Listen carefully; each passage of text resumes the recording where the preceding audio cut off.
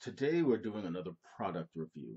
Specifically, we're doing the Infinity One Scuf controller, which is an elite controller for the Xbox One. The Scuf controller, the Infinity One Scuf controller, is a controller that's got a bunch of different options, a bunch of different configurations that you can purchase. The first thing, one of the most noticeable things, and the one that will be of the biggest concern to most people is the paddle system. Essentially, the Scuf controller can have on the bottom of it a series of paddles which mimic the face buttons, the letter face buttons, your Y, your X, your B, and your, what's the other one, A. Um, and those paddles, it's these buttons here, those paddles, which are ordinarily here, I took mine out. Those paddles are basically designed so that you don't hurt your fingers making all kinds of weird configurations trying to press the buttons in the wrong way.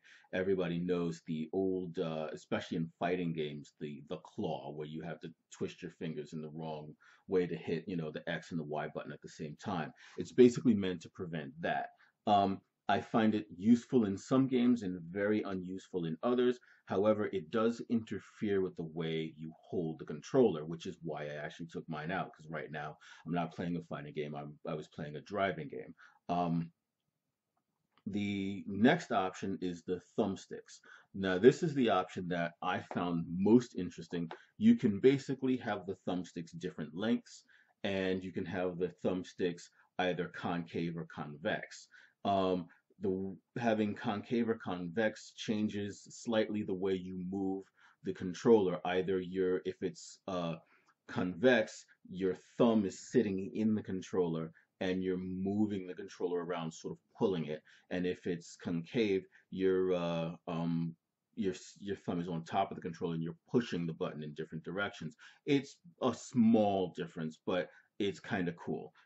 The different lengths really is essentially for stick sensitivity. It's really Scuf controllers are designed around elite gamers, people who are playing games for money and not casual gamers like myself. But I wanted one, so I got one.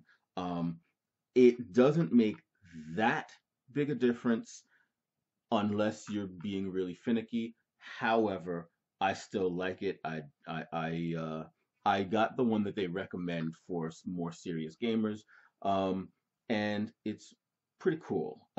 Now they have the option for an adjustable trigger system. You can make your triggers like hair trigger, stuff like that.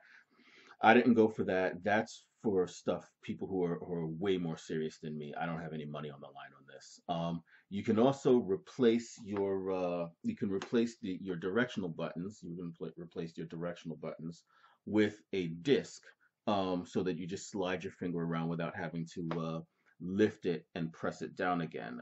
Again, that's for speed. That's for winning in competitions. I didn't go for that option. That is an option that you can actually buy later, because the disc that you put on there is just something that you slap on the controller and it stays. So you can just buy one later and add that.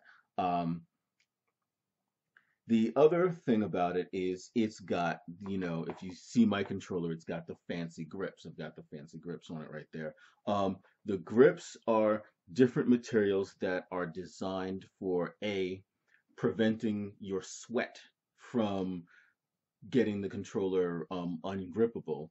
And also, one of the materials, you can't really see it here, but the blacker part on the inside is actually made from the same material that they use to make the gripping parts of military weapons throughout the world. I just thought that was a cool detail. You don't have to have that. I got it because it was, it was like $20 extra. You're already paying twice. The Scuf controller I got was about twice the price of a brand new Xbox controller. I paid about 140 for mine. They start at about 120. The cheapest options is 120 for the replacement of a $60 controller. Um, so the upside of the Scuf controllers. The most obvious upside is the build quality. The build quality is amazing. This thing is much heavier than this. This is the normal Xbox controller. This is the Scuf controller. The build quality on this thing is amazing. It is a very well built device. A lot of care goes into it. When you buy one, you get a letter from the president of the company thanking you for supporting their product. It's really, really cool. I still have mine somewhere. Um, and the other thing about it is a really good controller. I mean, it is a superb controller. I did notice a couple of issues. One is the button, which replaces, of course, this button. The Scuf controllers, Scuf's controllers replacement of the Xbox button is not as sensitive as the original Xbox button. That is a bit problematic. Also, the downside of the Scuf controller is actually nothing to do with the actual Scuf controller itself. The downside of the Scuf controller is the regular Xbox controller. The regular Xbox controller is a brilliant controller. There's nothing wrong with it. The build quality of it is superb. The Scuf controller is a little better, but the build quality of the Xbox One controller is so good, it doesn't really need to be replaced. The only real reason to replace it is if you want some of the options, which are clearly just bells and whistles, like the different length controllers, the concave convex controller, the circle instead of the directional buttons, the paddles on the bottom. If you want those, you're going to have to buy some kind of an elite controller. Now, with the release of the Xbox One S, Xbox is making their own elite controllers. I don't have one of those. I can't compare them.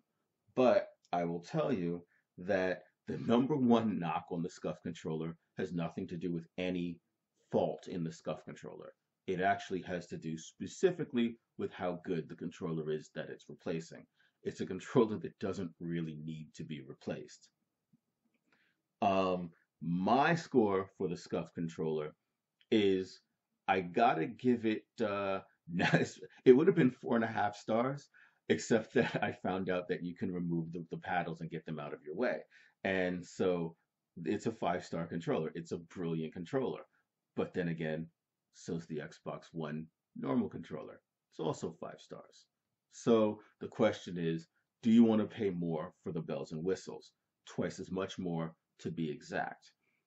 I did. I'm not disappointed with it, but that's a question you have to ask yourself. Scuf Infinity One Xbox One controller. 5 stars. Thanks for watching.